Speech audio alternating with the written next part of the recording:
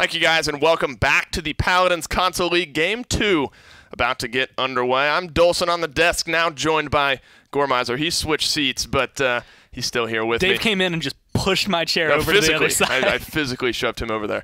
No, but this matchup, Bustdown and Cyclone, a matchup that we got used to towards the end of the last one. Cyclone traditionally coming out on top, 12-0 in their last split, notably. But Bustdown was always kind of that second-place team, showed some improvement over the split, and every once in a while would make some of these games interesting. And that's the thing is, this is one of the teams that had the most potential, I think, to take down Cyclone. Like, every region had their number one, and every region had a team that was just behind them, where it's just like, okay, you could possibly do it. For some, that gap was a little bit larger, like between Elevate and the rest of their region, versus like where you saw Onslaught and Nemesis coming into it, where it's just like, okay, you guys could actually be back and forth depending on who wins this last set.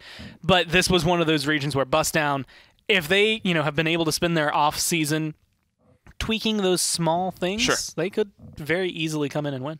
Well, look at the Cyclone roster. Of course, you have Yui, Kings, Welshmania, Fanatics, and Scarcity coming out for Cyclone, which is that's a good roster. Of course, on the opposite side, you look at Bustdown.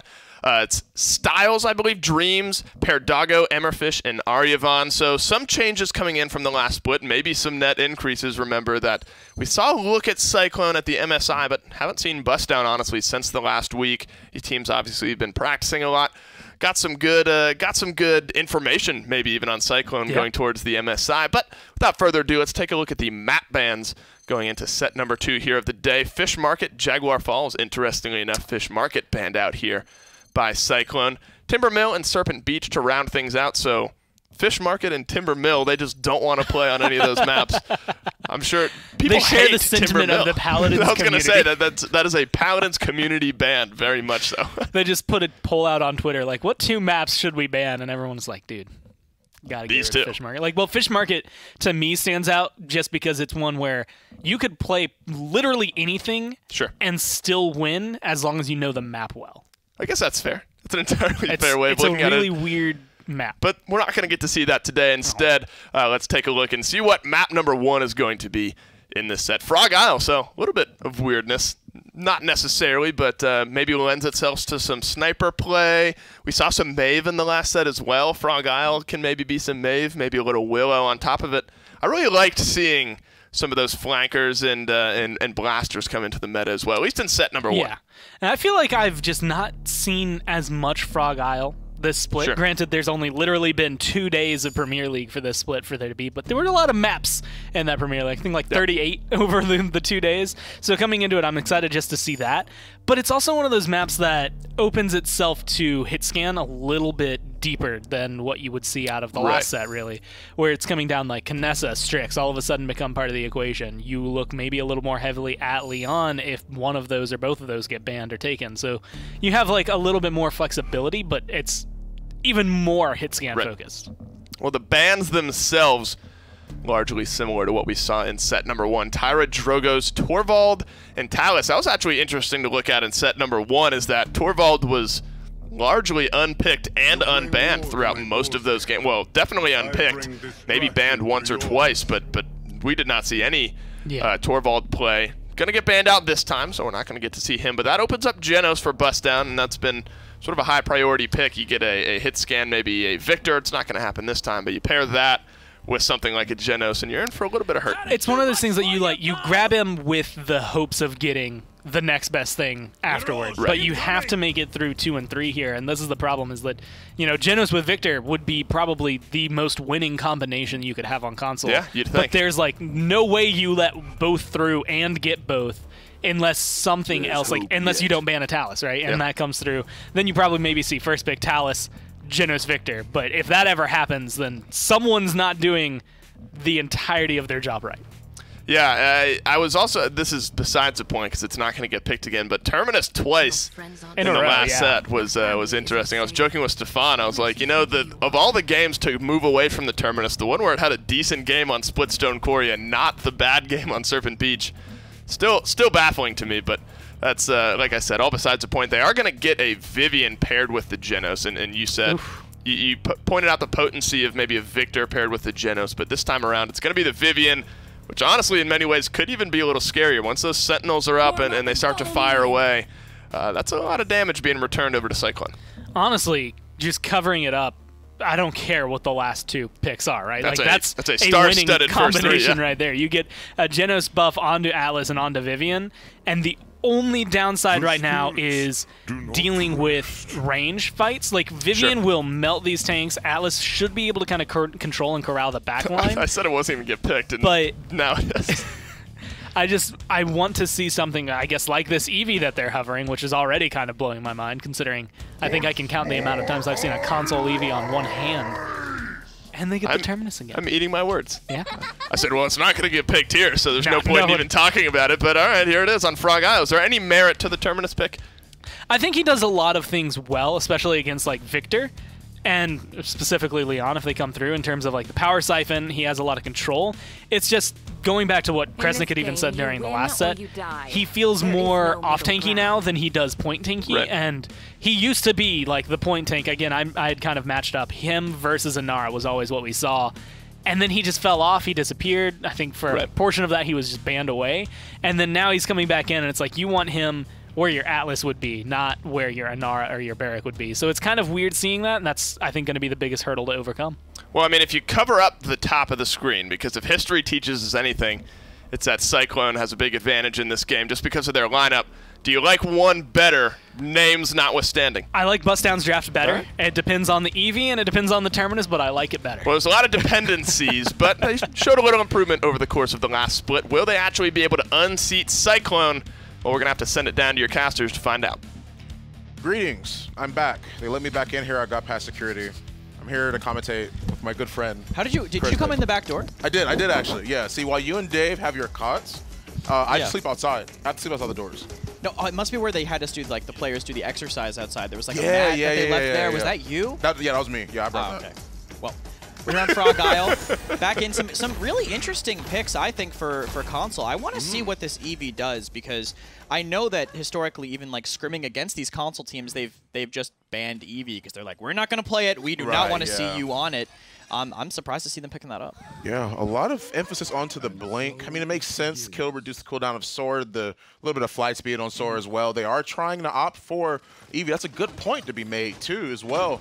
I mean, Pear Doggo. Sorry, I'm just calling him Doggo from now on. The blink ends up going in. He's trying to get some shots onto Ash.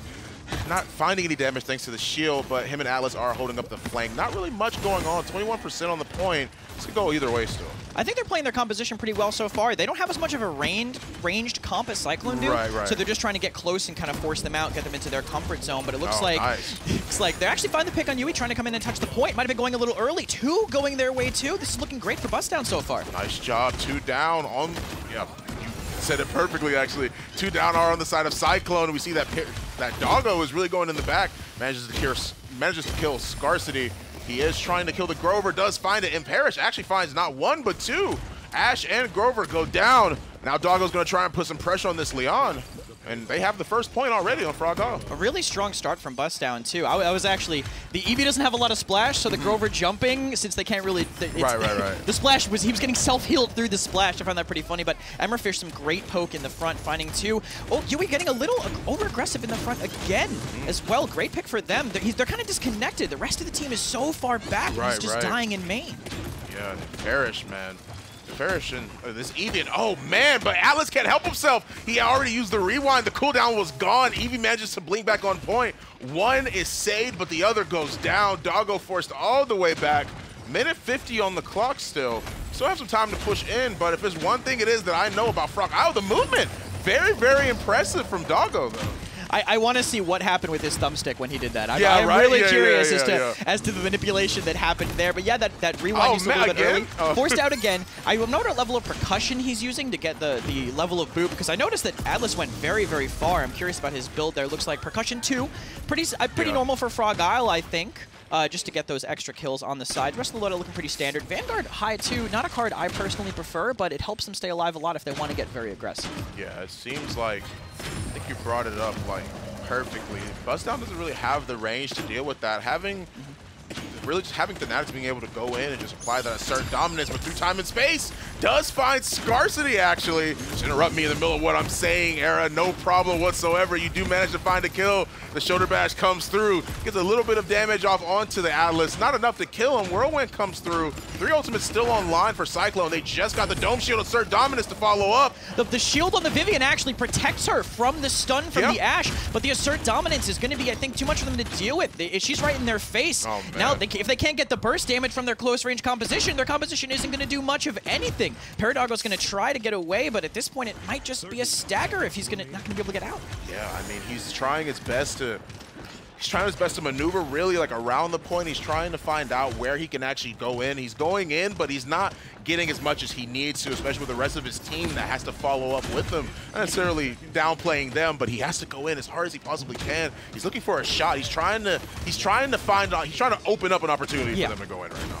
Yeah, and I'm not sure he's going to be able to find it through the Grover healing. His damage isn't consistent enough to really confirm a kill unless he really gets on there, but Scarcity puts on enough damage, scares him enough to back away. Cyclone get this hold, and the mids are going to look a little better for Bustdown, so this could be good for them moving forward. I mean, yeah. I mean, if you look at the KDs here, we have 3-0, 1-0, like 0-3 on the Terminus. Don't forget that he is still putting in work. Like, he does have 5 assists there. He does have 5 kill participation that is currently there for his team. Score is 1-1 though, and it's about even. You know, so on, so forth. I mean, there's not really anything too crazy going on. The ultimates are online. We'll have to see what they have for this fight, though. One thing is the Eevee hasn't died yet also, so it's very hard for, I think, some of the players using the controls to react to the Eevee blinking. And if they're ready for it, it could be good, but she's kind of blinking erratically, messing up her timings, messing around with her timings, making it really hard for them to be pre-aiming, pre-firing. Plus, the heal on Flicker is keeping her alive a lot. I'm surprised to see the amount of pressure that the Eevee's putting on here, and it looks like their mid's actually going to start the same way. Exile coming in, too, to give them some free ground. Yeah, here we go. Doggo's going to soar all the way. And he's going to blink in, puts down the Ice Storm. He wants to make sure he can get Leon. The Enlightenment comes through to give himself some CC immunity. Yui does kill Terminus. There is one individual down on the side of Bustdown, but he used the reanimate. No one goes down because of that, though. However, he is still back alive, and they are ready to fight. Yeah, the Terminus actually super low after the reanimate. They couldn't find the kill. He had just a little bit of Siphon left, stuck in the corner, trying to use the stasis field to stay alive, but Fanatics is putting on a ton of pressure with this Ashe on top of him. His Siphon actually, he catches him jumping up. They get 2 picks. This is looking great for Bustdown. What a smart reanimation. Great peel to keep the Terminus alive. They're going in with the Crush combo, too, with the time and space. Gets the Grover. Bustdown having control of the point right now after those ultimates. Very nicely done just from Bustdown. In general, I mean, like, they utilize that through time and space so well. We see that Styles is coming up right now. They had 2 individuals that were down on Cyclone. The barrage comes through. Doggo taking a few shots here and there. Both him and Leanne, the rest of them are trying to at least try and get some damage on the Terminus with him not having a reanimate. But Bustdown does capture the point. Scarcity shooting a little bit. He's trying to see if he can get a kill on Terminus, but Terminus barely lives. The Whirlwind comes through. 2 down on the side of Cyclone. And now Bustdown's looking pretty good. They have the momentum, and they're in the driver's seat right now. Emmerfish putting on so much pressure. Atlas just cannot be stopped. 50% speed from beyond the veil means you can chase any kill you want. Bustdown had a great post-fight on that mid. They knew the only person who could touch was going to be the Ashe. They got the Barrack low. If he used his cooldowns to get in, he wouldn't have made it. They put a lot more pressure on Fanatics. Fanatics couldn't dash in, died right after the cap, and they just got that confirmed so easily for them. Yeah, the Eevee just blinks in, drops the Ice Storm. They do find a kill onto Fanatics. There are 3 of them that are currently on the right side, up on the high ground, but both Atlas and Eevee are applying that pressure. Welsh doesn't find the kill, but Scarcity cleans it up. Doggo gets the kill on Scarcity, but not before Kings tries to even it up. A soul for a soul, as Thanos would say. They do end up trading 1 for 1 on that side. They do have 2 that are down. Bustdown going to be able to try and make it all the way back, really. Cyclone's going to try and push in and do what they can. Perfectly balanced. Perfectly balanced. As all things should be. Yeah, it's hard for Bustdown to get to this point. They kind of have to get a pick. They had Fanatics at the start, but it wasn't really enough. Exile kind of blocked by the shield, going to have to hold it for most of the duration. Probably just going to get, the 40% refund. Great poke there. That's kind of what they have to rely on, because they don't have much range across the rest of their comp. Either Emmerfish getting Atlas poke, or they're going to have to go for the stun on the Shatterfall from their Terminus. The Void Grip coming through, trying to make sure they can kill Barry. They don't find it. Welsh does find Emfurish, though. He does get the kill on the Atlas, but here comes Eevee. She's moving all the way in the back. He's just wormhole to blink back as well. A few shots from Doggo are going to get things started, and not only that, but lower a few individuals. Enlightenment comes through, doesn't find anybody. Not going to be enough, but assert dominance. The Whirlwind is up, as well as through time and space, and Ice Storm is steadily building. Yeah, forward positioning by Bustdown. They made it through the trenches, I guess. They were close enough where Paradogo can get good poke on his Eevee. Emmerfish actually managed to make it up on the side, putting down a stasis field. That should put on a lot of pressure, but it looks like they don't care about Dynatics. Through time and space, find Scarcity in the backline too. Really solid. I think the Ice Storm confirmed the first kill as well. They trade out the point tech. No tanks alive for Cyclone. I don't think they have a chance to contest with Emmerfish so forward. Yeah, they're having to fully force off the back a little bit. The Deja Vu getting the AoE rewind. He manages to only find Grover, though. 3-1 is the score. Bustdown do have the lead. Cyclone only 1 point on the board, but the damage here says a lot already. Yeah, really traded back and forth. I mean, it's basically a checkerboard all the way down until the bottom 3 on Cyclone. The biggest thing is Victor is below Ashe. I mean, think about that last game we just saw. I mean, we can talk about Prosper Logic as much as we want, but that's a very crazy performance compared to what you'd normally expect a Victor to do on this map. They're just playing their cover really effectively. And honestly, look at their comp. What's the Victor going to be shooting into most of the time? Right, exactly. The Term Siphon, the Stasis Field. Eevee's not going to be peeking him. She's just going to be hiding and using that cover. So really, I think effective composition and great use of natural cover by Bustdown to win these mid-fights. Yeah, they're doing a really good job. And on top of that, I mean, like, they won't really have much ground as they're trying to cover. They do have the advantage in terms of range, though, I believe. Really, they're just trying to push in air all the way in the back, trying to give some healing each out, but I just saw him, like, his whole body just fly back immediately because it was like the stunt man pulled the string behind him like and the pulled cartoon. Him back to the choke. Yeah, just like the cartoon, just yanks him back. The Vivian does go down. Scarcity ends up killing Styles. Now that Cyclone's in control here, they're going to try and force Bustdown at least just some. They have to find momentum, especially when you have a 3-1 lead, and the momentum they will find 1-for-1 once again. Doggo goes down, followed by Welsh on either team. And man, oh man, this fight is not ended yet. 70% on the point. Barrage is there, and just as I say that, he does end up using it, trying to find somebody, but Styles is body blocking him. He cannot get through him to use the barrage, and because of that, they are able to kill Scarcity. However, Arivian goes down. How do you say his name? Arivian? I want to say Arivian. I could be wrong. Okay. Correct me on that. Yeah, I mean, I mean, gosh, man, it's like Cyclone itself they're fighting back, but the thing is that I don't think it's going to be just enough in general for them to be able to do. The banishment comes through to make sure they can't get back either. And then Leanne's gonna try and slide on, but it's not going to be enough. Nicely done in general from Bustdown. It was looking pretty one-sided to Cyclone for a second. Yeah, honestly, I can't say enough about what Emmerfish did on that mid. We didn't get a chance to mention it, but he actually came up through the danger side almost uncontested, and he was getting kill after kill, and nobody could back up. So all the pressure from front from Styles was just completely stifled by Emmerfish being behind. He even had a stasis field like 2 feet behind them. They couldn't get through. Yeah, it was like, I think you brought up such a good point. It was like the coverage that they were using was enough for them to be able to not only net that win, but it seemed like they had the range advantage with the Leon and just everything. But I think the pressure, combined pressure from Atlas Eevee, just too much for them to handle on that flank, because you saw them, Atlas Eevee both went around the side, the right side, every single time. And because of that, I don't think they were able to really contest that with just the rewind, the deja vu, with the blink. And then even here in the stats, you can see that 65,000 damage coming out from Arivian or Aryavan and Doggo, just in general. Aryavan, thank you. Okay, just in general from both of them. I mean, they both did extremely well, and I really want to see the KDs on their team though. Yeah, the damage is pretty low across the board. Actually, Geno's not even dying for Dreams. I think that just has to do with the pressure the rest of his team was putting on. If Cyclone's getting backed up, trying to find these long angles to deny Doggo more room that he wants, they can't shoot the Genos. And it's clear here, just Bustdown were able to apply so much aggression, so much forward momentum for them. There was not much Cyclone could do to answer that. Yeah, I mean, I keep starting it off with I mean then sign, because it's like, man, like, what do you really say with such a really just a dominant performance? We're gonna see this right This here. was his flank on the final mid. This was the pressure he was putting on. Look, just diving this Grover in the backline. Nothing they could do to stop him. The Barrack has to move in with the Natics to touch the point. They can't even kill this Terminus. 1 HP plus a reanimate. So much good, I think, ultimate usage by Emmerfish as well, too, with the final exile in that last fight.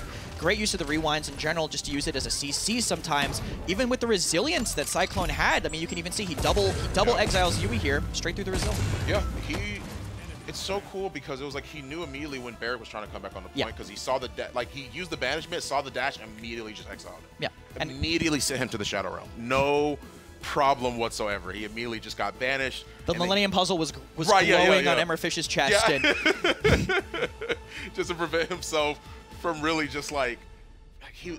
Gosh, man. I mean, like there's so many really things good timing. They had the timing really effective across the board from them. I think they just played it real well. Yeah, they did play it real well. However, we'll see a lot more play coming from them after this break.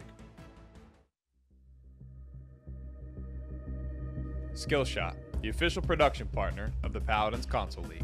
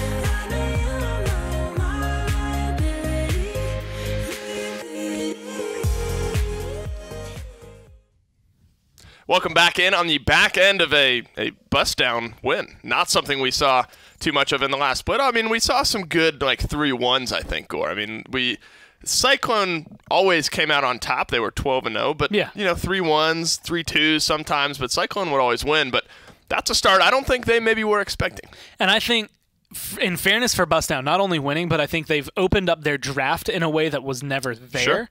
And that just comes down, like, Atlas, Vivian, Genos, they all did phenomenally, but it's the Eevee that kind of catches my eye because that's not a typical console pick. True. Doesn't typically do well when it is picked on console, and it hit all the marks it needed to for Frog Isle to work. And honestly, Dreams on Bustdown, she's one of the best support players in the console league, and showing more of that, undying this game on the Genos. So well played by her.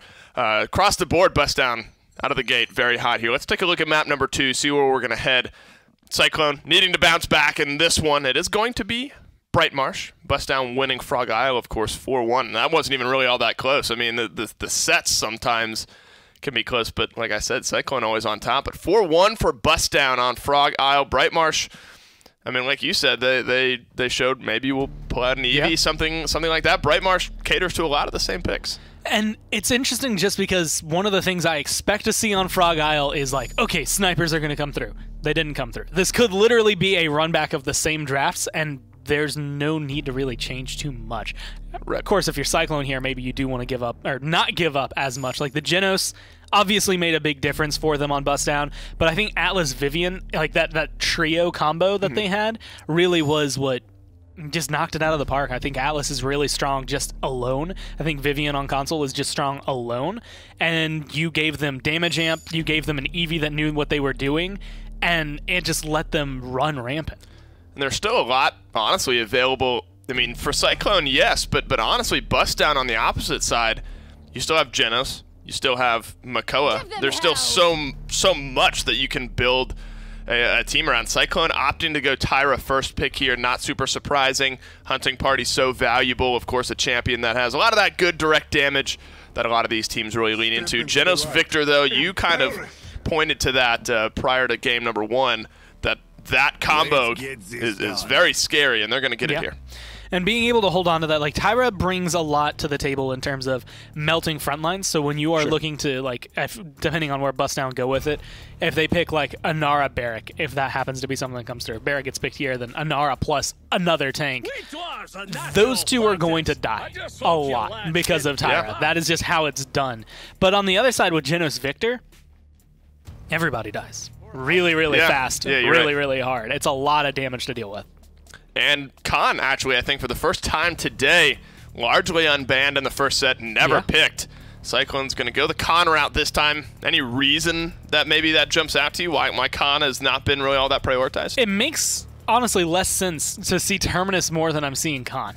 In my mind, sure. Because Khan, it's a mental hurdle. Is like, I mean, he's Fat Victor. He does the like very similar damage. He has a 30-round clip, and it's going to be full auto. In fact, I would argue he has better control and deserve to be seen at least on Frog Isle, if not now coming here. Stay close and a lot of the control he's going to bring, I think, though, is set up with Tyra. Like the damage numbers together, there are going to be insane. And there's Makoa. Okay. Virtually, you know, most of those I was going to say all, but that's not the case with Atlas being banned out. Half of those high priority, I mean, top tier priority, A-list, S-list frontliners in some of the other metas coming out here in the console league. They're going to round out their lineup with a Grover. So Tyra, Barrett, Khan, Makoa, Grover. On paper, I mean, you ignore the opposite side. That scares you, but then you have to remember you're going against the Genos Victor. Does Terminus, is that kind of where that draft maybe becomes a little less rock solid to you? I actually like Terminus against this draft. I feel like just having Reanimate, like the one thing that makes Terminus good is the same thing that makes Willow good. They have to cluster. They have to kind of clump up if they want the healing. Luckily, they have a little bit to alleviate that with Khan having his own heal and Grover, but it's still a lot of pressure, I think, on Cyclone to perform. Well, they're going to have to perform if they're going to overcome the draft that Bustdown have brought to the table. Game 1 goes the way of Bustdown. Game 2, well, we're going to have to send it down to your casters to find out. Perform they shall. They already have one score on the one game at least on the board for them. We'll have to see if they can really make a comeback here. I mean, like, it's been going either or. Like, we thought that the other team wasn't really going to be able to fight back as hard as they were, like, compared to, like, because, like, Bustdown was losing pretty badly at first, but then they just flipped the script. Well, I think they had their mids figured out, and in the end of the game, that's what really matters. I mean, they did manage to get that conversion. They did cap, but at the end of the game, like if you cap every mid and lose every push, you still win the game. Right, of course, of course. They had the better comp for that, and I mean, in that same vein, I think Cyclone have the better comp for the mids. I think their aggression is really strong, and Terminus, yeah, he's gonna be able to buy some time with the Siphon against this triple tank composition, but hook goes through Siphon. Makoa can just hook you straight through your Siphon. If you're Tyra marked when that happens, you're not gonna live very long. Yeah, and I mean, what else can really Terminus do about that, you know? Like, the Siphon's one of his only defensive tools that he has, other than, like, his slam down, which he can use sort of for mobility to try and get around the point. And just as I say that, immediately, I see Styles' body gets yoinked, just like we just mentioned, the fucking, the cartoon. The cane off the side of the thing pulls him. Yeah, the cartoon just pulls him directly in, Just completely... Yeah, with the Mark II, just an immediate burn. That's what their comp wants to do at this point. That's why they have the Grover. They're going to be moving as a death ball, getting those picks, quick shots, and they have a lot of sustain too. There are mostly Wrecker focused though, so if this game goes late, Bustdown could have a small advantage with maybe the Willow and Victor bursting down those shields. But oh wow, a fantastic cripple actually onto Emmerfish, denies the touch on the point. Cyclone win this first objective on the back of that and on the back of their strong composition. Nice damage coming out from just, I mean, like, can't really say the damage, just really the pressure that Cyclone is applying right now. They're forcing them all the way back. Like, I mean, like, there's the commander's grab coming out from Khan. He's trying to get some damage on the Emperorfish, but they're body blocking him. He can't really get past, but Willow does save the Ash's life by managing to kill Khan. They were trying to burn him down as fast as they could, really, without their DPS. It's not going to be enough. Here comes the Fayfly to try and finish this off. Yeah, quick, trying to get a conversion here on Welshmania. Barely misses, but does get the fight in the end. Cyclone just weren't clumped up as they needed to be. I think they were just too scared of the Willow, but because of that, the Vortex grip stun onto the Ash was not able to be converted into a kill. They just didn't have the damage there. Their Tyra, I think, was on the other side of the map. Man. Quick spin in and hook onto Emmerfish, but he should be able to back out of this. Yeah, no body block comes in. He can rotate back to his team. We're going to settle down to another little bit of a stalemate here. Lucky thing about that was that Ash's wall pretty much covers most of that little small room area in there, so he was able to at least dodge most of it, but can't dodge that hook at least. Fnatic's moving all the way in. He wants to get the kill, and by God, he does it. He actually gets the hook, finishes him off, and now we're looking at Willow to be the next one. The menu Welsh goes down, but not before Willow gets killed as well. Minute 10 on the clock, 2 down on Bustdown. We have 3 ultimates online, almost 4 really for Cyclone. Yeah, I'm not sure what they're going to want to use here. Maybe I could see Crossfire Dome Shield maybe being used. You probably want to save your Ancient Rage for mid just to make a bunch of room. But Kings here poking on the left. Looks like they got a hook on the side. No, just missed. They have plenty of time, though, to wait. They can wait for a hook if they want to. Welshmania going to back up, get re-healed. Oh my great goodness. grenade, actually, from Arivon. Finds that kill with Emmerfish diving in. They want to try to convert this fight, not give him a chance to capture this here. He's putting up pressure, but none of his team is able to follow up. Man. The hook cancels it, too, and now Cyclone's going to try to push this in. Emperfish goes a little bit too ham, a little bit too far into the back line. He ends up getting killed, punished for that.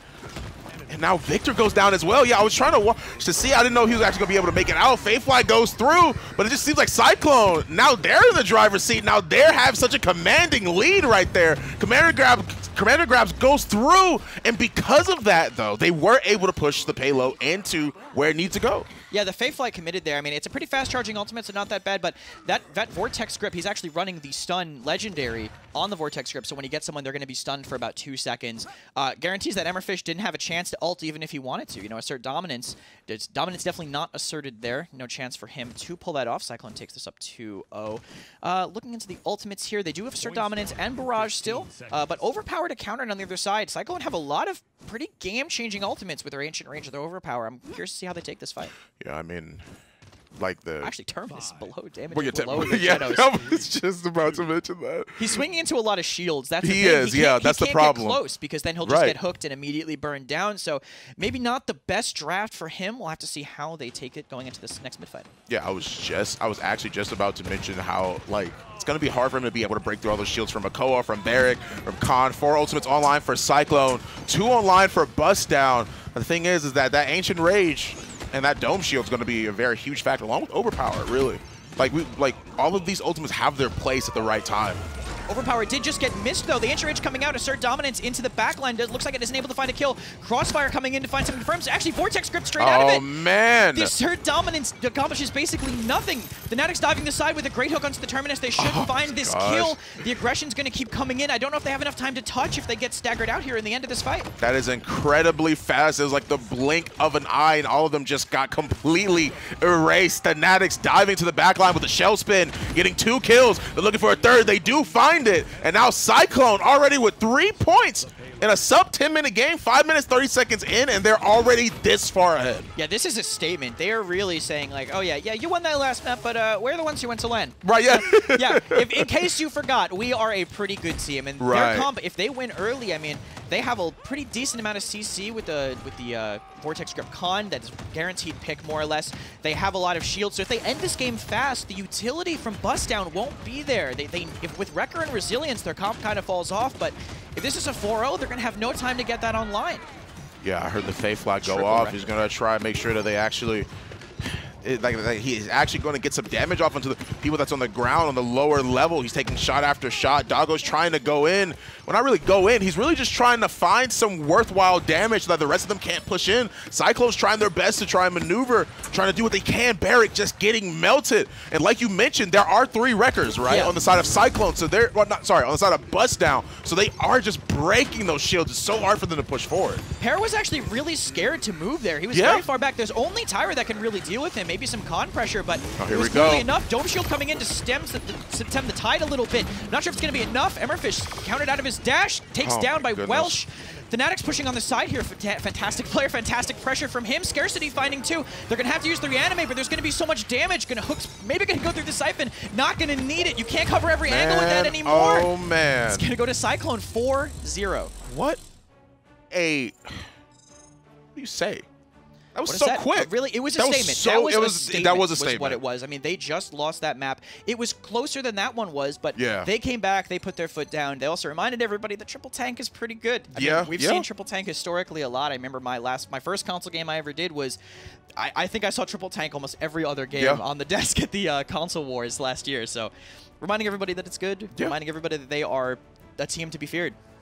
Yeah, we're gonna take a look at the post game here real quick and see what it did that Cyclone was just so dominant with, man. Like, look at the damage, not only Styles, man, and it's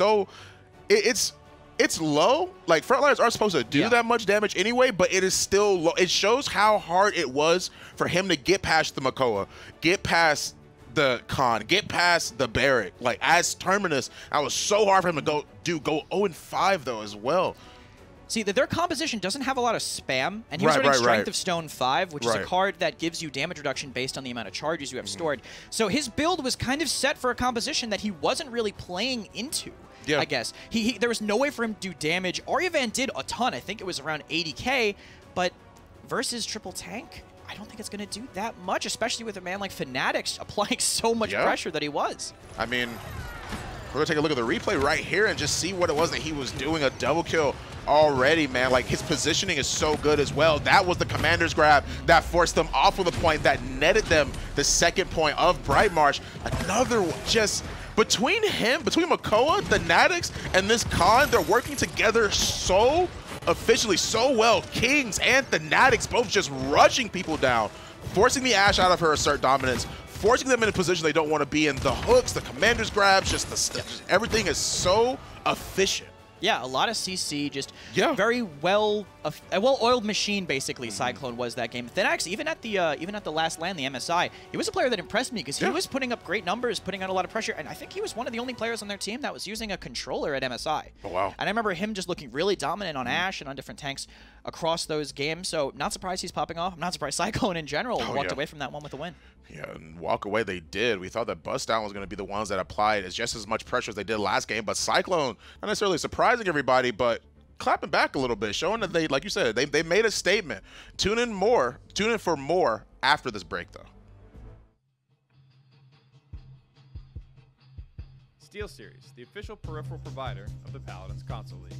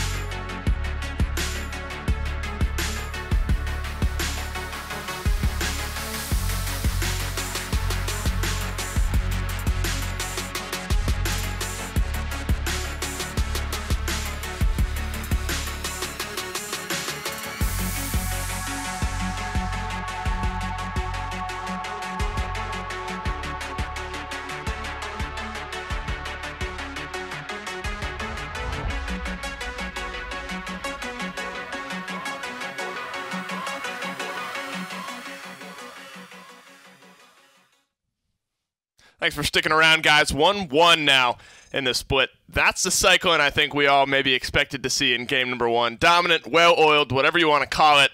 They did not skip a beat on Bright Marsh in game number 2. Gormizer, is it time to put Terminus away? Do we close the book on Terminus? Because of the 3 games we've seen him, that was easily the worst. It was easily the worst, right? But we've seen 2 games that were not good, 1 game that was passable. Is it time to just move on? Move on from the Terminus? I move on. Not just because like the stats were against him. Right. But you pointed out he had 963 credits. Now, the stats at the end of the game are the amount of credits I believe that you've gotten in the game. Yes. So that's not even really enough to. That's not no. even enough to get a tier 3 item. Well, that's enough to get a tier 2 maybe Cauterize. Well, there's no uptime. I mean, there's no uptime in the game to harvest the credits. So triple digits there for the Terminus. Map 2 is in the books. Let's see what Map 3 has in store for us this time around. Stone Keep is where we're going to head. Lots of Makoa today. I mean, notably, it's an interesting shift for people that have just started watching this second split. You know, you come from the PPL on Thursday and Friday and see the way that meta is, where Makoa, Atlas, Khan, you know, maybe a third flex ban here and there, but this Talus is usually perma-banned. One of Victor, Vivian, Tyra normally banned out as well, and that opens up a lot of the front line to some of those S-tier picks in other leagues. Yeah, and that honestly is I want to say the thing we saw that let Bustdown be very successful in game 1, and the thing we saw that made them very unsuccessful in game 2 was like the power picks and where they went. Like Makoa getting banned out here, I think, which is very, very not only applicable but appropriate to be able to do. But like Tyra in that last game was good because they wanted triple frontline. They're like, you know what, we'll first pick this because she's already really strong, and it's a counter to what we're about to run against you. So no matter Sure. what, we're running we're running rampant with this. You get rid of, I want to say, some of the other problems. Like Genos is usually really good if you can't run like a triple frontline into it, and you make them a little bit more uncomfortable here on Bustdown. Okay, well, I was going to bring up Torvald because we hadn't seen him a lot today. I mean, I saw on Twitter maybe some sort of gentleman's agreement not to pick or ban him in set 1. Not sure how all that plays out. But we are going to get our first look of the split at Torvald here. And that's kind of the weird balance where what he brings with field study is so important, that extra damage boost on everything in the kit. But you're eliminating effectively one of your frontliners from the game, if you will. I mean, he's still there. He's still, he still has some abilities that can make a difference. Hyper Beam every once in a while will really be a game-changing play. But it's with a lot of the teams, even in the PPL, it's like, who do you take away? Do you eliminate your point tank, your off tank? Which way do you go with it? Pairing it with a Vivian, though, is pretty scary. It shifts the dynamic away. Like, the meta we're in is very much won by, like, your flex, your flank, and your off tank. Sure. And they will be the driving force. Everyone else is kind of like the backup to that. Now you're looking at, with Torvald, it shifts it away from that even further to, okay, you're the DPS. Kill him. Kill him dead. Kill him as best as you can, because that's what we need. So coming into this, I think, you're looking at Vivian. Saris, I'm a little on the fence about, just as entirely as a whole. As a person? No, as a healer. Going into another DPS. I mean, generally as a person, too. She's kind of, we're unsure. I think, literally the embodiment of the Abyss. Oh, gaze into it. And so, if she had it her way, I can't. Her eyes are blindfolded. That's true. Probably because they look all demony, because she's evil. They look all demony, yeah. I don't want to know what demony-looking eyes look like. Bustdown, though. Atlas is glowing red eyes. I don't know where we stand. That's a little less scary. I don't know. Atlas may be good. He has a blue cape He's a on. good boy. Normally that means good things. Victor, Grover, and Nara, Atlas, and Leon for Bustdown. Very good, very cohesive lineup. Here, looking at Torvald, Vivian, Saris, Khan, and Ashe on the opposite side. So going with that triple front line, if you consider it that way, Torvald kind of, like I was saying, it kind of takes away from the front line. Well, let's just eliminate a damage dealer and stick another frontliner in there, I guess. It kind of works. Like, I'm interested to see what Cyclone do with this, but, like, you're pocketing Vivian with those bubbles and just really hoping she can do something. And I guess Khan and Ashe float that line, but I don't know how I like it. Well, his role is Bubble Giver, and he'll look to do a lot of that for Cyclone here in game number 3. Both these teams looking to take a lead in the set. How will it play out? Stefan Kresnik, tell us. Well, we'll try and tell you as best as we can with a bot on the team, at least. The Bubble Bot. Yeah, the Bubble. Actually, that was his mother's maiden name. Oh, Bubble Bot? Bubble Giver. Bubble Giver. What Dave said before. Oh, yeah. Marion Bubble Giver. Marion was actually her first name. Clearly, you have not read the lore. No, I apologize for reading. I apologize to everyone at home. I have not read the Paladins lore for Torvald's mother's maiden name. Very, very in-depth stuff. Looks like nothing too surprising here. I mean, Saris came out a lot on console, I think, in general. Even sometimes as DPS. Like, DPS Saris was a thing that was done a bit. But coming back as a healer here for triple tank, which says to me, again, similar to Grover, they're going to want to be clumped up because of that group heal that she has. But we know that the focus is going to be all the bubbles on that Vivian.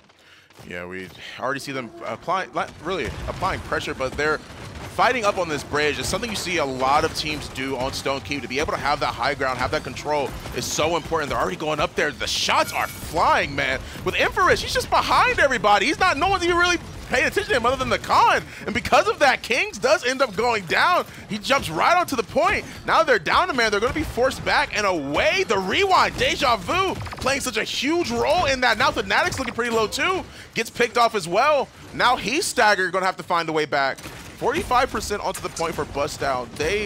That first pick was like, man, like them not looking at Atlas was like, that was... They just missed that he kited over to the side. They missed that he kited over the side. He's still applying some pressure here, getting nullified, so he can't rewind. Manages to live through it without the damage there. Should get the kill on Torvald because he's not getting serious healed here. Nice. Fantastic headshot by Emmerfish. Bustdown taking this. But honestly, Cyclone just walked into that stasis field. They gave that stasis field so much value. They let that thing set up there the whole time. Not that they could do anything about it, but they didn't hide. They just let him rain down through it. Yeah, I mean, damage just was so surprising on the side of Bustdown. I mean, they really came out like on top of the bridge and just Emperor-ish with everything. They were just throwing everything immediately at Cyclone. It was too much pressure for them to handle. The wall comes out as well. They aren't really there to be able to capitalize on it, but it is enough to try and stagger him. He still is in a bad spot. He has to find a way to back up. Barrage coming through. He's getting a couple shots off. Nothing too crazy though. Uses all three. The ultimate gets completely reset. 1% on the point. Well, not 1% on the point, but 1% on his ultimate, I should say. King's in a bad spot. He has to sort of bash right out of there. 1,000% healing. The overpower yeets him right off the side. Victor's now off of the point. And will that be the Atlas as well? It is! The double kill coming out from Fanatics. Nice awareness from him in general on Cyclone, but he goes down finally, and they're still pushing the payload with 1:25 on the left. Yeah, Vortex script confirms that kill, really. Yeah. I mean, no resilience yet, so it's going to get its maximum value. And Cyclone are going to settle in a little bit here. That cart, Bustdown got a little bit forward ahead of that cart. That's why they weren't able to find any of those kills when they did wall him off. Yeah. But things are kind of settling down here. Emmerfish looking to take upper. Kings, it looks like disengaging from up top. Doesn't want to be in that Atlas's face too much. Ideally, what they want to do is poke to force that Atlas's stasis field out, and then I think they can take an engagement where their Vivian's going to do a lot more. But Seismic Crash coming in on the side. Can they follow up on this? No, I don't think they'll be able to. Styles goes down. He does let the ult fly loose. Double kill for Welsh. The ultimate's just coming through now. Enlightenment backs up in the corner, but him and Torvald in such a bad spot. Nice bubble. The bubble bot coming through. Triple kill for him. Now he's going to try and go for Victor. Now he has to reload. Shoulder bash just bops him right in his mouth. He ends up getting erased as well. 3 members on Bustdown. Really 4 of them, but 3 of them were currently respawning. 4 of them did go down, and now they're already forced back. Assert dominance. The Sentinels are back up along with the Sarah's ultimate, and then the hyperdrive for Torvald is coming through as well soon. Yeah, the hyper beam's up for Torv. It usually only gets used on last pushes or last defenses because it's not super effective on mid. Actually, I don't know if they have time to talk about that because they caught out Kings with a great deja vu around the corner. Stasis field to buy some time. They can't put on any more damage. I want to see how they work this into a conversion. What are they willing to use? Yeah. They have Whirlwind, Barrage, and Exile. What will they be able to find with this? Welsh a little bit forward, no bubble. Actually, they got their second bubble again, but nobody on Bustdown's even able to touch the point in mid. Yeah, no one really went on there. I don't even know if there was somebody there, but before we look at that, I really want to go over, this is awesome. The force push off the map, followed by the Atlas getting a little bit too close. The commander's grab, for those of you that don't know, gives a 2-second stun. With the Vortex grip talent. Yeah, with the Vortex grip talent. Yeah, if you take that talent, that ends up allowing them to be stunned. So that's why Atlas wasn't able to rewind when he was thrown off the map. He couldn't actually do anything because he was stunned. And you mentioned a point. Resilience isn't online yet. Yeah. But his cards really are just like, they're all about the damage reduction, all about the healing, the health. Just having those cooldowns up so you can constantly pump them out is going to be really important. Yeah, it's part about kind of chaining those grabs together. You're not going to get a full reset on it, but if you do get a kill, you're going to get like a 25% reduction on not only your grab, but your shout as well. I mean, that's a lot of sustain for him. And let's see, how will they play around the stasis field this time? Looks like they're going to use their shield to try to buy some time through it. It is down now, but Barrage is coming in to buy even more time. They're still pretty clumped. How much can they get with this? Looks like not too much. The Assert Dominate stuns him and cancels the ultimate. Fantastic pressure from Kings. Tries to find the Grover. He gets bubbled out, but that means no bubbles on the damage dealers. Dude, they already pushed them all the way back. They were waiting just a little bit longer than last time, and it seems to pay off. Grover and Leon are both forced back. But the headshots are coming through, but Doggo gets a little bit too greedy. Welsh punishes him for that. The Whirlwind comes through. They want to be able to fight back. Deja Vu comes back as well, forces him all the way back up top. He's going to draw it right back down, and Bustdown is still forced to back up. Wow, what a duel by Welshmania. Wins that with 20 HP remaining. Dream's actually finding a poke with the Groverax. Thing is, Cyclone can't get on the point. There's just so much poke coming in from Bustdown. They're managing to get on now after finding some picks, but Bustdown will be able to have a little easier retake, I think, if they could just get damage on the point, force them back, and not let them get that cap time. Yeah, nice wall. The Earthbending's too strong on the side of Inara always. She has to force him. She has to back off, but she can't make it. The wall being so pivotal in that kill right there. Doggo finds not 1, but 2. Welshmania and Kings go down. Grenade follows up. Yui gets just deleted as well, just from the grenade, and now the rest of them forced back. Now that Cyclone, well, really, now that Bustdown has the momentum change, now they're going to hold this high ground. Now they're going to hold this bridge. Now they're the ones in the driver's seat. Yeah, Cyclone looks like they're stacking here on the left to try to find that space. That's kind of what you're going to have to do with this composition. Torv Vivian may be playing alone, but the rest of the team's going to have to move as a unit together. Hyper Beam, I think, upper to push them back and deny that peak. They couldn't stop the barrage, though. Looks like more damage came onto Welsh. He manages to find the kill. He was going to have to basically die to touch the point, but he saves his KD, and Bustdown get that cap. Yeah, the assert dominance comes through, gets the double stun. Don't know if anybody else will be able to follow up. He has to push forward, does get the kill onto the Victor. Grover and Victor are both down. Fanatics and Kings, once again, the second time I've mentioned these two together, are just tearing it up right now. They get a double kill, and then they end up killing somebody as well, thanks to Welsh. Emmerfish goes down, but not before he kills the Calm, not before he kills Fanatics. Yeah, it looks like they're settling back down in this church here, too, after those picks. They don't want to be too far in the left because they don't want to let the cart get moved. Their poke isn't really that great. Vivian's poke is okay, but her range, it's just not as good as the other one. So they're going to hold here kind of tight. Although King's actually got a little overzealous. The rest of his team completely left him. I'm not sure if that was a communication error on their part, but they're going to try to trade it out here to make up for it. Welsh actually might find this Grover. The Force of Nature Bubble's barely saving him, but the Rewind's going to make sure he dies, too. Oh, he might as well just go all for it. I respect that from Welsh. I'm surprised he didn't die a lot sooner. If he would have killed that Grover, that would have been crazy. Commander's grab ends up coming through and he gets the stun off as well. They do find the kill. Fanatics and the rest of them are trying to fight back so hard. Bustdown trying to make sure they can get something. Doggo goes down as well to the Ash on the side, forcing the rest of Bustdown. Interesting. Bustdown. Forcing the rest of Bustdown back and off of the point. I like that name better, actually. Yeah, Bustdown. It's very unique. Yeah, I feel like it's something that Yeti and their logo would say. Right, yeah, true. I mean, maybe I'm just thinking of like the Monsters Inc. Yeti. Oh, yeah. Anyway, it doesn't matter. King's top left, putting on a little bit of pressure, has to dash out. Smart by him, doesn't want to get left alone by his team again. They can't hold 2 forward because of all the poke. Emmerfish going to find some charge Atlas shots, maybe some record to bust down the shield up top. I used it. I was hoping I would at least once. Still applying some pressure up top, but the Ash is kind of trading him out, and his DPS isn't with him anymore. So he's still going to win this trade, though. Atlas's damage is pretty powerful. It's like 2 of these tanks are currently fighting up at the top level, and I'm glad that we're actually watching this because it's like 2 people trying to hit each other with pool noodles. Like, it's not really like making much of a dent, but they're trying super hard to try and get somebody. It's just as important, though. It looks silly, but that area being controlled is so important for both compositions, I think. Because if Bustdown gets top right, they get that poke angle, they're going to get almost a free, I think, capture, because they're going to get spam on the cart. Styles couldn't find the cover, couldn't wall himself off in time.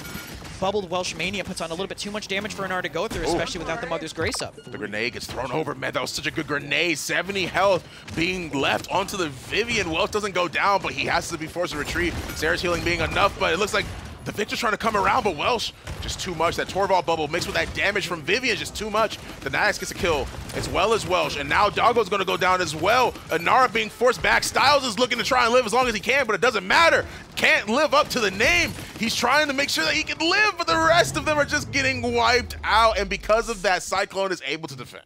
After that second pick, since they're running the double tank composition, that was basically just running the numbers. Right. The checklist at that point. Triple tank, there's too much health to really burn through, especially with Torvald giving extra sustain to the other tanks. At that point, they're just like, all right, next. Yeah, right. Number 35, please. Yeah. Next. And there was really not much else going on at that point. I wanted to mention earlier the itemization, right? The Wrecker is obviously going to be very powerful into a triple shield tank comp with Torvald, Khan, and Ash.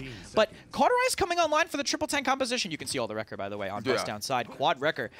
The Cauterize coming online is almost just as important, I think. Of course, yeah. Because of the Grover healing. I mean, Grover brings a decent amount of damage, but his utility is healing. His ultimate is healing. If you shoot an ulting Grover when you have Cauterize 3, it's basically like he's not there at all. Right, yeah.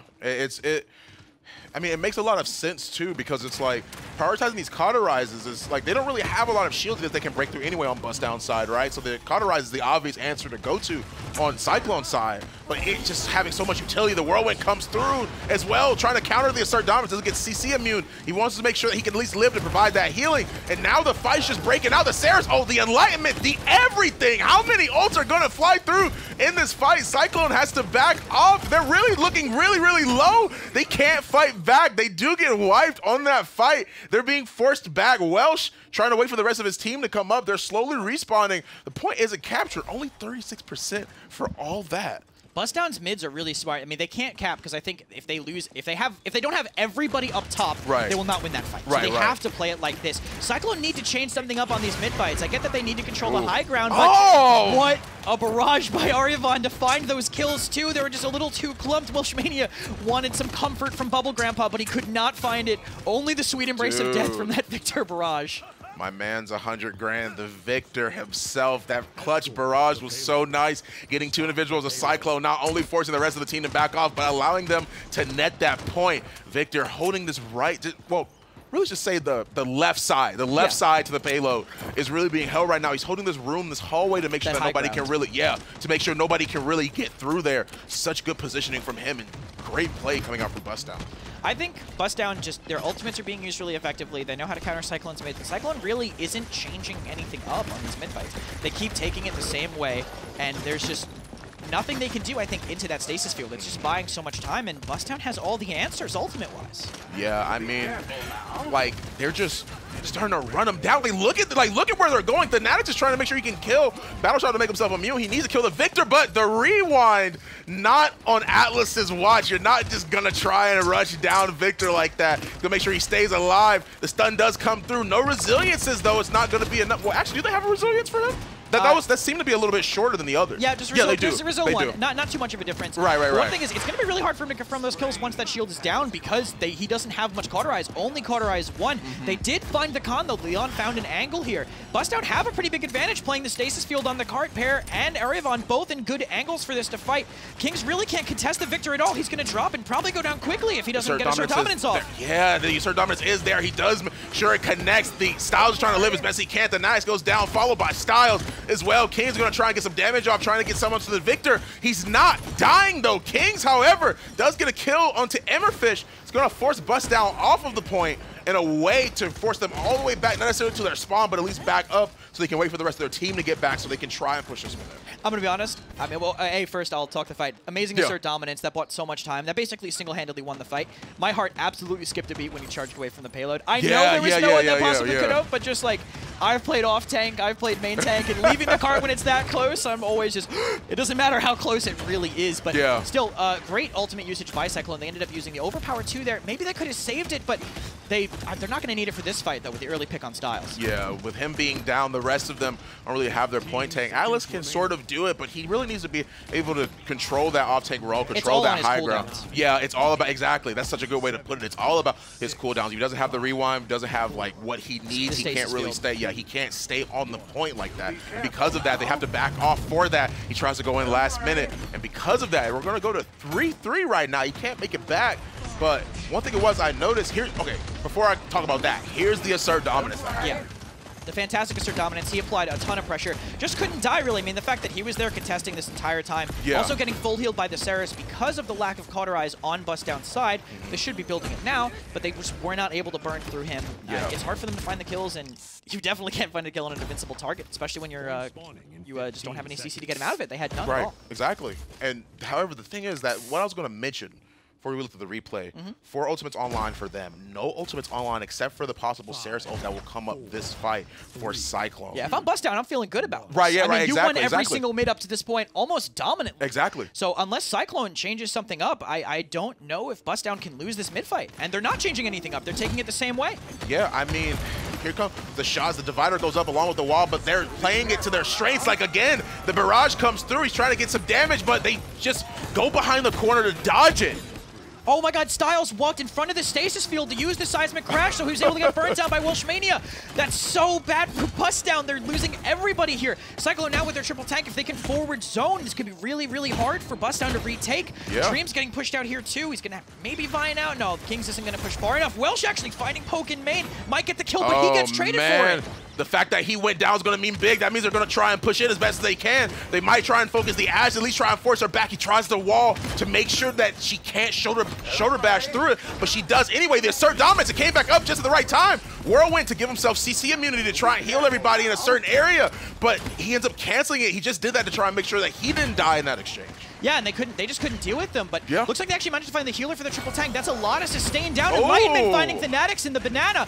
They're putting on a ton of pressure from this high ground. Looks like the Ashe might have to be the one to touch, but she doesn't have the Assert Dominance, so she's not going to last very long, especially with Emmerfish breathing down her neck. Yeah, the body block coming out from Kings are going to be able to kill him, and if anything, stagger him. Now he has to make his way back to the point, but Styles going down again, that's going to be so hard. We were just talking about why they had to back off last round. Now that Emmerfish is down too, they're going to be definitely forced to back off. And now it looks like that Cyclone might actually close this one out. Yeah, Welshmania's rotation back into the church just absolutely picked Bustdown apart. All that damage coming in. They were both standing on their stairs and they couldn't get close enough. Hyperbeam to deny it. The Nora didn't use her Mother's Grace in time. She's not going to be able to reach. It looks like this is going to be over. Cyclone takes Stone Keep. Man. I hate to see that type of thing happen.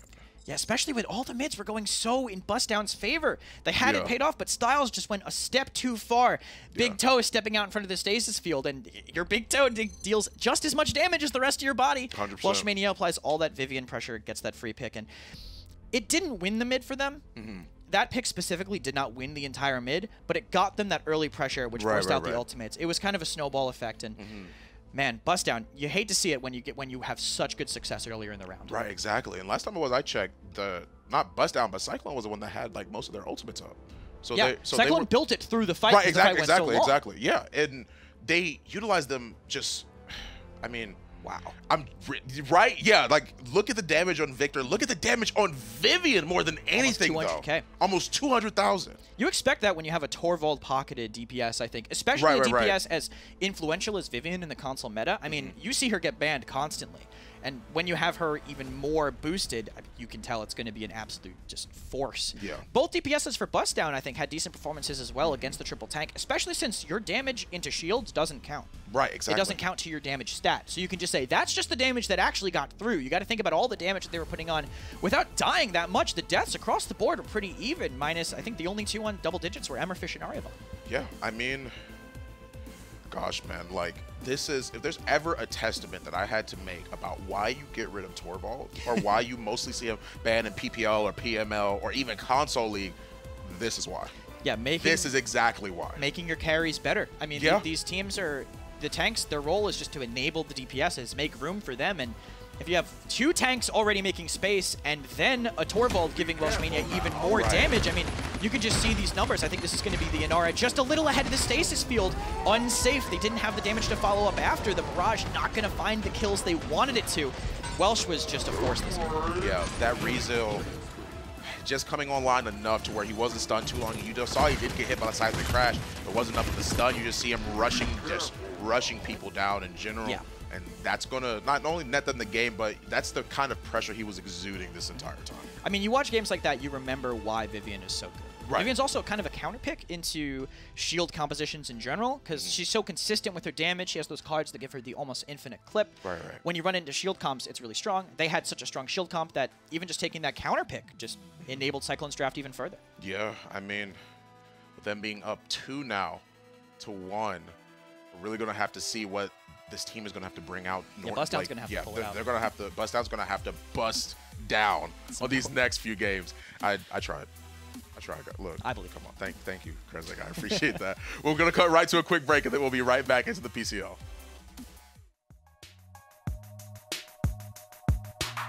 INAP, powering the control room for the Paladins Console League.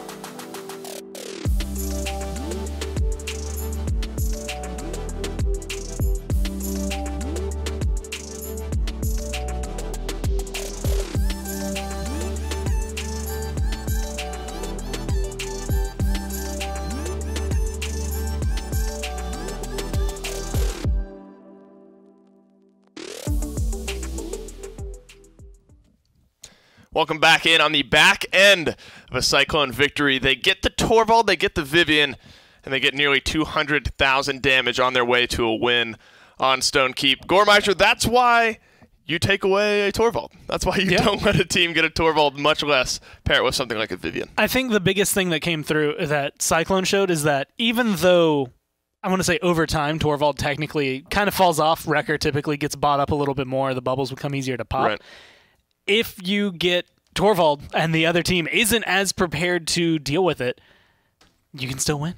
I mean, there were moments of closeness. Another 4-3 in this set. That just shows going down the stretch. It was a lot of that as well, where Bustdown was really starting to catch up to Cyclone. Things were kind of hanging in the balance.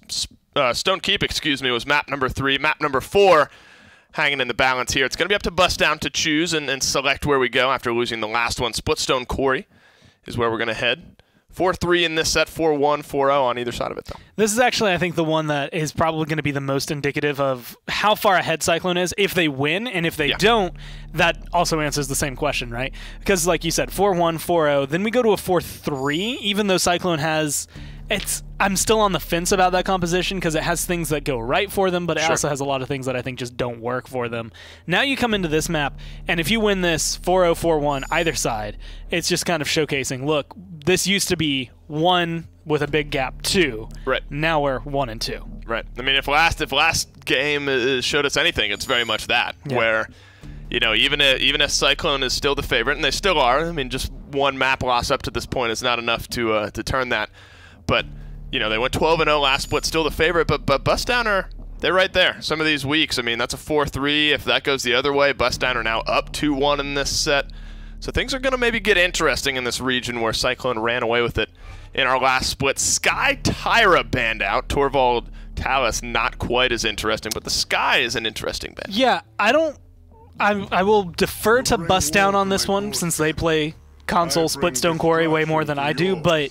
No kidding. Based on a vertical on a vertical map where Sky to flank literally anyone who should be in a good position has to go all the way around the point up a ramp to get behind them. Right. It just doesn't feel like she's actually a threat here. That's the thing I have an issue with. It's just that in my mind could be, you know, like we see Kanga doing in the Premier League, where it's like, we're going to ban Cassie because Cassie's pretty decent, but also because we want to ban something good without really having to ban away the things we want. Like, we don't want to ban Genos, we don't want to ban Atlas, we don't want to ban Makoa. We want to get as many of those as physically possible.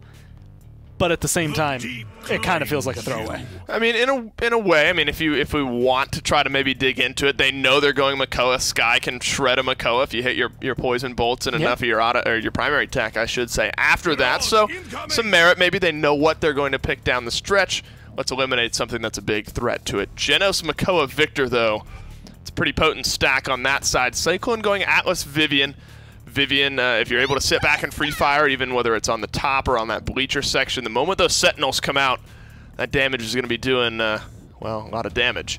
In this case, Willow's going to round out the damage dealers, unless they go triple DPS with maybe an Inara pick down the back end. I'm glad we haven't seen Terminus in a minute, though, I have to say. I miss, let me preface this. I'm sad we don't see as much Terminus, but the way it's looked over the past few games, I'm glad we are not still leaning into the Terminus. It's just one of those things. He can be very hit or miss, and I think the only downside to him today is just where these console teams have been putting him. I think he could work as the off-tank, but unfortunately you also have to hope that all the other off-tanks are really kind of banned out. Like, there's no reason to pick him as an off-tank if Atlas, Makoa, Khan, Ashe are available in the game, Ruckus even. But there's no reason to have him as a point tank because he just doesn't stand up to Inara or Barrick. Yeah, there was that one example. Actually, it was Splitstone Quarry last time around where it's literally an Inara and a Terminus just poking at each other on the payload, and the Terminus had to leave like miles ahead of when the Inara would have had to because she was just somehow outdoing the Terminus. Maybe some outside forces at play. Cyclone up 2-1. Do they have the lineup to do it, Gore? Honestly, I think so. I think Atlas Vivian on its own is going to be a winning combo. You add the Willow, then the Grover heals into it. I think Cyclone have a little bit of a leg up. Keep your eyes on that Makoa. Well, Gore says yes. Stefan Kresnik, do you say yes as well? Yes. Maybe. Yeah, I mean, I just wanted to be contrarian. I'm sorry, I wasn't really trying to. No, yeah, no. I wasn't trying to burst your bubble here. It's all right. No, I think Cyclone's draft is great. Yeah, I 100% agree as well. I think it's really good on Splitstone.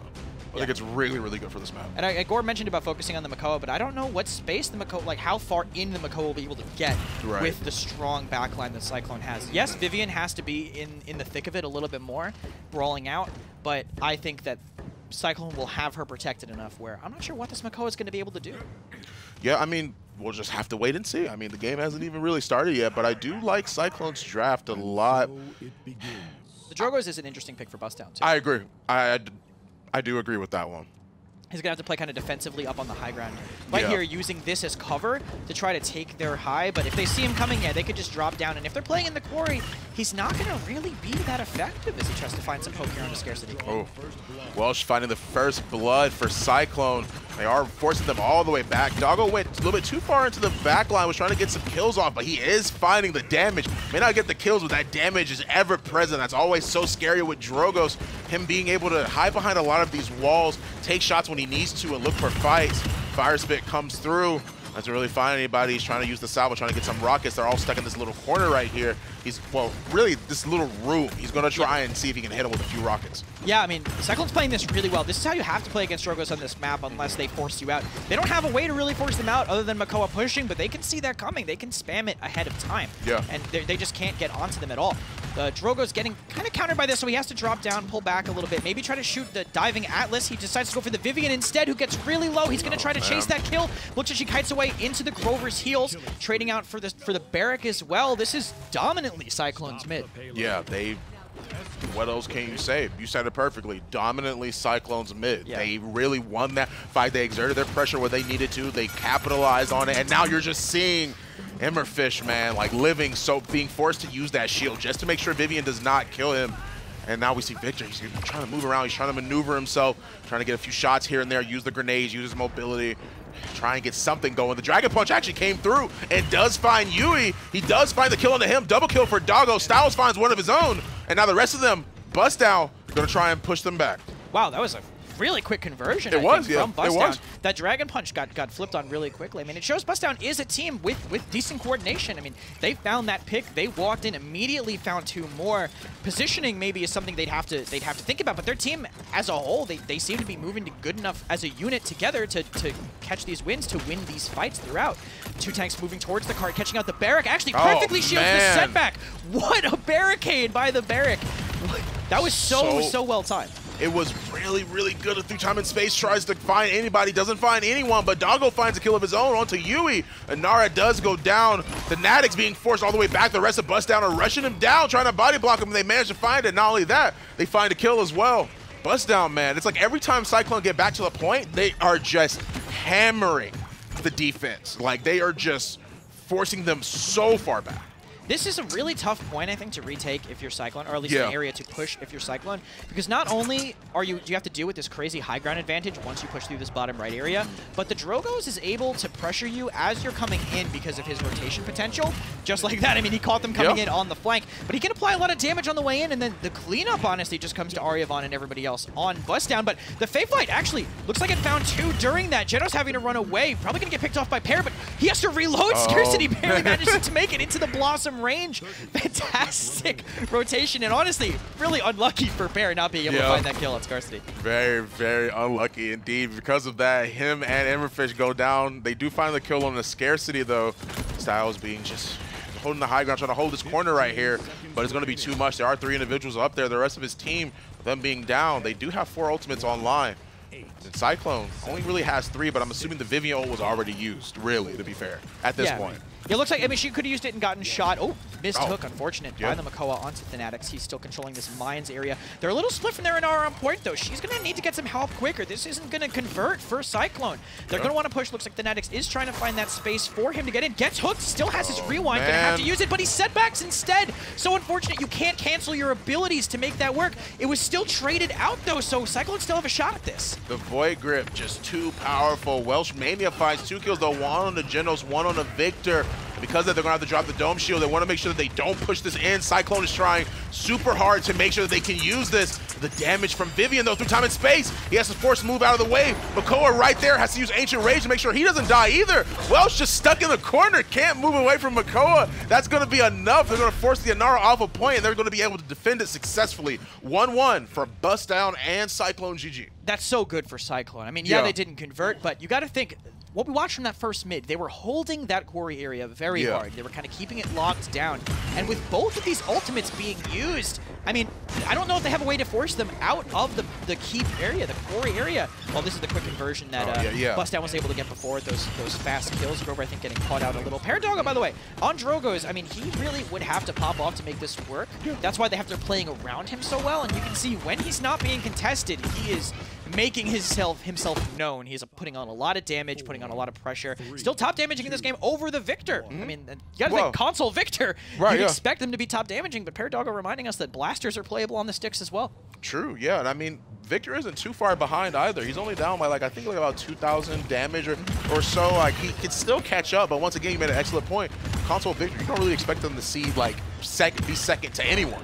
Yeah. Really, you don't really expect to see that, but indeed you do. The Faithfly comes out. They do use the seismic crash as well. They manage to find the kill onto the Barrack. Emmerfish is the next that goes down on the Makoa. 2 of them are down. 1 of them just respawned. They're going to try and make it back, but now Cyclone, they're trying to make sure they keep this pressure going. They do manage to kill Doggo as well. The Victor's going to try and run all the way up, but not before Scarcity can just barely make it out. Healing from Grover is enough. 72% on the point for them.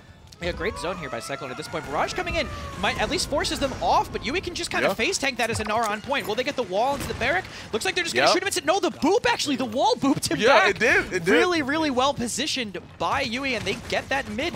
Great play from them. I actually love how Scarcity was playing his Faith Flight. I love how he's using the new maneuverability that was added to it in the Sun and Moon update to just get in their face, AD, well not AD, I guess it's left stick, right stick, back and forth to dodge those shots, and just really abusing the changes to Willow very effectively. They're showing that they're ready for this meta. Shot after shot coming true. We see that bust down. Really, man, we're seeing the same thing that happened last time. It was like their Cyclone pushes in, they have such a strong mid-fight, they push in, and then all of a sudden Bustdown just awakens. They're so good at holding this bridge. You see that so many of them on the side of Cyclone are low. They're trying to find a way in, but just this high ground control is a lot for them right now. Yeah, the Drogo's applying pressure before they come in is a big deal of it too. It looks like his ability to rotate too to stop these flank area pushes are really strong. He's holding just above this door, waiting to salvo, but he gets distracted by the Willow actually. They managed to get the Exile in. He's going to Dragon Punch and try to maybe stem this tide of aggression. Going for the Grover, but he was already low. I don't know if that's the trade they wanted. Still evensies. He drops down to try to kill the Vivian, but Scarcity finds 2. I'm not quite sure about that one either, to be fair with you, Krisnik. I mean, he did use, you said it. He used the Dragon Punch to really try and optimize on, what was happening, but he already went on an already low target. Yeah. But I do still think that doesn't really quite work out for them, but at the same time, mistakes do happen. There are 3 ultimates that are online right now. Scarcity has to back off. He's trying to be forced to back off just a little bit, use his Faith Fly, try and get to where it is he's going to go. Now they're going to be the aerial battle. The dogfight coming in between Scarcity and Pear. Nobody able to confirm quite on the other, but neither really getting healed up either. Makoa trying to find it, but uses Ancient Rage instead to apply some pressure into the mines. Misses the hook, rotates out, maybe tries to find a flank pick, but everybody's hiding. They're not close enough for him to catch. Dome Shield drops down as well to try and get the Inara off of point and away from it. Doggo finds the kill in the Welsh. Seismic Crash just used, but right when he's about to die, he does get killed with the stun. Nobody's able to capitalize on it. Doggo looking super low. Grover with the axe does manage to snipe out the sky. Vine Grip to try and get in there. It's not going to be enough. Him and Willow have to back off. I don't know if they're going to be able to make it back in time. Grover goes down. I don't think Scarcity's going to be able to try and fight back, really. If they don't check him, he can jump over the wall and at least get the overtime. Also, Yui still on his mount, kind of uncontested there while Welsh is distracting the rest of them. They know he's there now, but what great focus by Bustdown. They caught that. That damage, that was a DRing Inara with Mother's Grace getting melted that quickly. That's impressive by Bustdown. They reacted very fast. They did. And now we see the Victor on top. Yes. Now we see the Tim on top with the damage, which is what we were just talking about. You're expecting to see that with Victor, and now we're seeing it. We're seeing that Bustdown. Really, these bridge fights, man. It's like Cyclone. It's the strength of their composition. Yeah, it is. Being able to hold that. And the thing is, that's why I feel bad almost for their draft, because when you're like, yeah, we're so good on the defenses. That's great, but if you win every defense, you still lose the game. They need to find their way to convert on mid. They need to find a way to break this quarry hold that Cyclone have been doing, because if they can't get through, this game's going to end 3-1. Yeah, that's going to be a lot for them to try and handle. We see that Bustdown's going to try and move on to point. 1 ultimate online. The Banishment is there. The Exile really is there. They do have the Barrage. A few ultimates are slowly building up on the side of Bustdown, but them trying to hold up this top. Welsh is just running in there. Scarcity gets picked off. But Cyclone, they're just moving. They're trying to go in. They're trying to get these kills. And I see the rest of them just this damage from Vivian. So much good rotation from them. Yeah, now they're holding their high ground. As long as they pay attention to the respawns, this is fantastic for Cyclone. That was their answer. They thought maybe Bustdown will be over-aggressive to try to get onto us. They said, oh, screw that. We'll just push through. Yeah. We don't care about being stopped. But Pear coming back actually manages to flank around to Welsh. Who does Pear manage to find with this Dragon Punch? Looks like he does catch the Natix with it. Good kill. Not able to rewind that. Coming in with the Salvo too. Maybe trying to find another. But the Grover, unfortunate. Wow, does not make it over the wall. Gets caught by the Spit Salvo combo. Yeah, he does. Unfortunately, he does go down because that their healer is now staggered. Cyclone having to be forced to back out. Such a good rotation that just changed in drop of a dime, man. Like, it was like they had it, they were moving, they were going up there to the high ground, they're trying to apply this pressure, and all of a sudden it was like what happened? Like, it was like all of a sudden it was like the fight was just flipped to Bustdown side. The respawns change things really quick. The time and space doesn't find anything. They actually also used the barrage on the Flayfly Willow, but Scarcity's movement was able to perfectly avoid all of that. Whirlwind to counter the Ancient Rage, but that's a lot of health to burn through. Dead Zone means it's going to be a little bit easier as Welsh finds 2 on the backside. Yeah, oh man, Emmerfish goes down. Now, once again, we're seeing a trend here.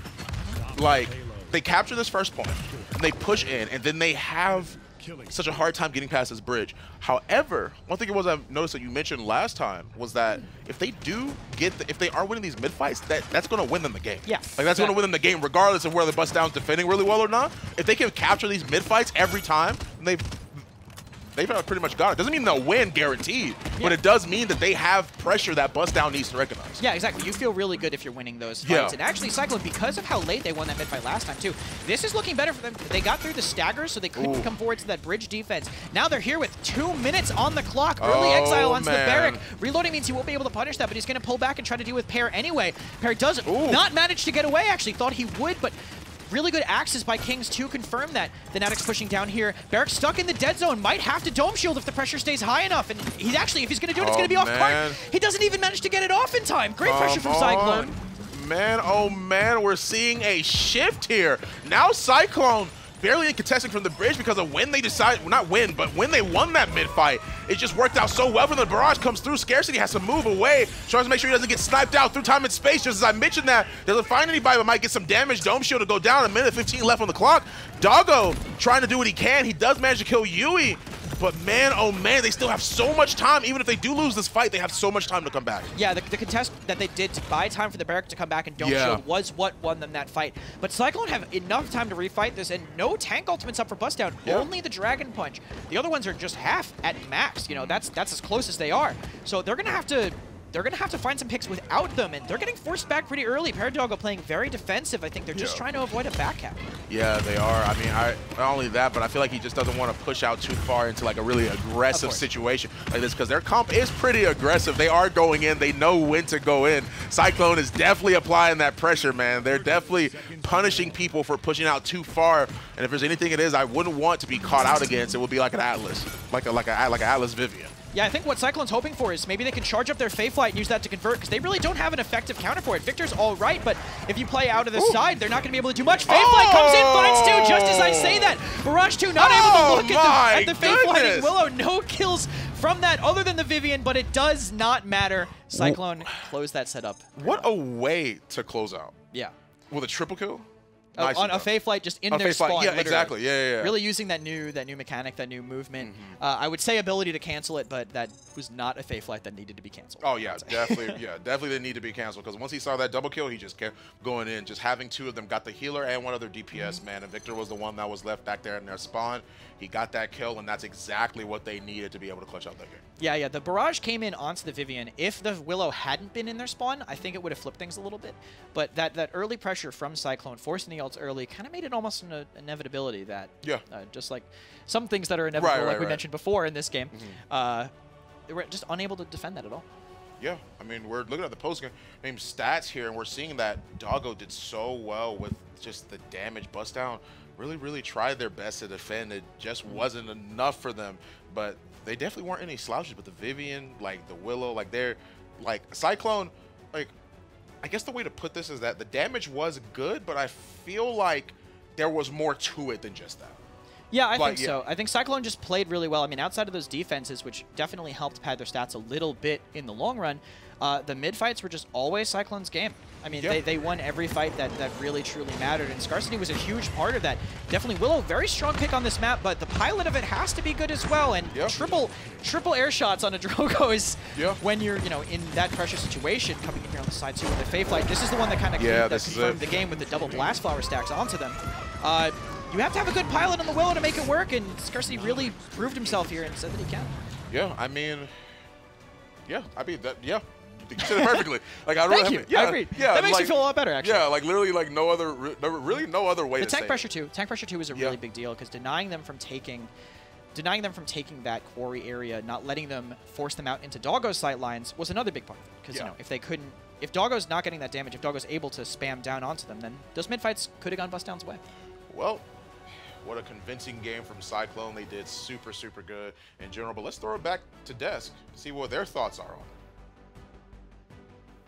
Thank you, fellas. Cyclone rounds out our second set of the day with a 3-1 victory. More of the same from them. You expect nothing short from the leaders who ended up going to MSI from this region. Fun set to watch, though, Gore. Steady improvements from Bustdown, but Cyclone, they remain on top. And it's one of those things, like, I feel like every time we watch this matchup, like, Bustdown gets a little closer, but it's still just far enough apart that they can't win it. Like, that's just the most unfortunate position to be in, because, like, it's like that false hope. Like, you're gonna get there one day, and then you just don't get there, right? You don't get, like, you see the progress being made, but you're still not quite where you want to be. I think a lot of it is gonna come down to, like, drafting, some of those things like that, but sometimes, I mean, Cyclone are just scary. They are. They're a very scary team, like, especially when you give them some of the compositions that they had today. We had the Torvald and Torvald Vivian. That was just too much, nearly 200k damage. Well, set one of the day is in the books for this region. Let's take a look and see where the standings stand after the 2 games are in the book. Rock, paper, scissors up against Vroom Froom, I believe is how to pronounce that. First team, all name teams there. Vroom Froom, of course, coming out with the win in that. Ninja Zen, I believe is how you pronounce his name. Kraft, Valerian, Naiju, and Legends are on that squad. CycloneGG, of course, up top with a 2+-. Rock, paper, scissors, and Bustdown down on the bottom. And then EU PS4, we saw those standings earlier today with Flashpoint and Airmon are grabbing the wins. And the biggest difference you can see, just looking at it again, you'll notice 3 1s over here for Xbox versus the 3 O's that you see down for PS4. I think just kind of testifying not only that relegations kind of closed things up a little bit more for them, but just showcasing that I feel like this might be the split. Cyclone doesn't get all the way through, well, defeatless, I should say, like being able to go through without losing a single set. I want to see one of these teams step up. I just don't know which one's going to be the one to do it. I mean, they're good. The problem is they're so good. I don't know. Really I mean, good at the game. Maybe somebody steps up and takes the win. So that's the it's like European. Saying someone's going to be Flashpoint. I don't know why. I'm going out on a branch that's breaking underneath my feet. Yeah, no, keep going. I mean, yeah. At this point, they're not even going to, I don't even know if they're favorites to go to LAN anymore if we're going along this string. He said that. I did not say that. That was definitely Gore's thought that I'm putting you out, I'm pushing you further out onto that limb. The European side of the console league is done, though, for the day. We're going to take a quick break. When we come back, we're going to North America. Respawn, the official gaming chair of the Paladins console league.